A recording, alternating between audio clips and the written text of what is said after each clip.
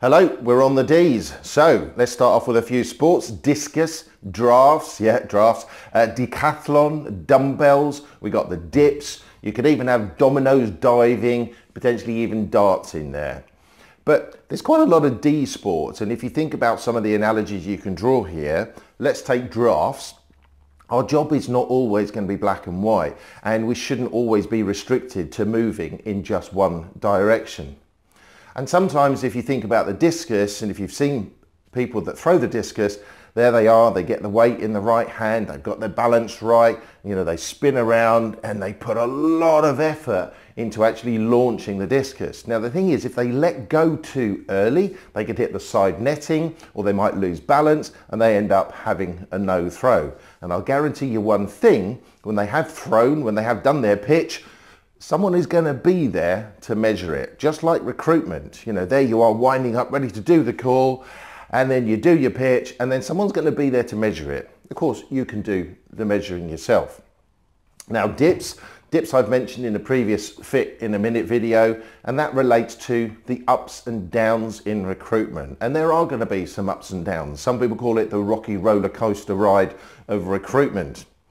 And what we need to do is we need to have the discipline, we need to have the drive, we need to have the determination to dig ourselves out of the doldrums, dig ourselves out of those dips.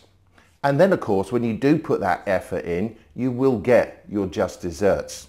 Darts, of course, is an easy analogy to use because, we've got something to aim for, hitting the bullseye. But I'll tell you something, I have watched a little bit of darts, and watching these professionals, they make it look so easy. Well, how do they make it look so easy? Well, there's another D. Doing. They did the numbers. They did the hours, they did the practice, they did the repetition, but they did the numbers. And some people might think that nowadays it's not about the numbers, it's not about the hours that you do. Well, actually, when you first start in recruitment, doing some additional hours, doing some additional numbers, it actually does make a difference. It will make a difference to what your pipeline is going to produce at the end of whatever period you're working to.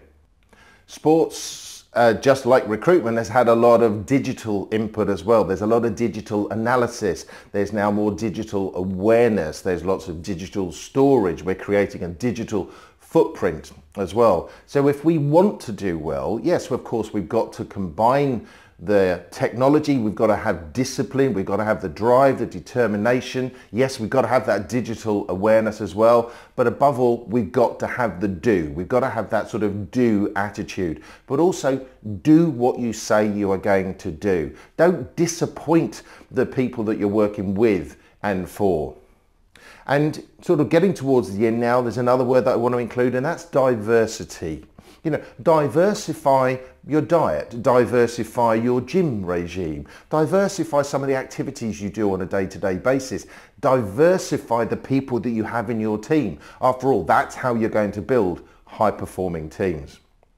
And I believe in the mantra of, if something's worth doing, it's worth doing well. So what's stopping you? Do it. See you on the E's.